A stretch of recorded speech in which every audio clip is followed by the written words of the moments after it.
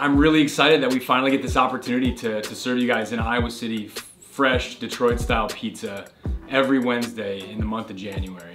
This specific dough recipe is one that I've kind of developed over my years, all the way back to the herb farm in Seattle. Different from New York thin crust or like a Chicago deep dish, which is more of a pie. Detroit style is baked in a specific pan that allows us to put cheese all the way to the edge of the pan, and that cheese melts down and becomes like part of the crust. It's crispy, it's got a delicious bite to it, it's nice and thick, it's a hearty slice of pizza. And then a nod to the city of Detroit, which obviously has a long-standing history of the automotive industry. They have the red top, which is 3 racing stripes of sauce along the top. It's absurdly delicious. I'm happy to be able to offer this curbside to anybody in the month of January on Wednesdays. I know that my family's gonna be getting some, so we look forward to serving you as well.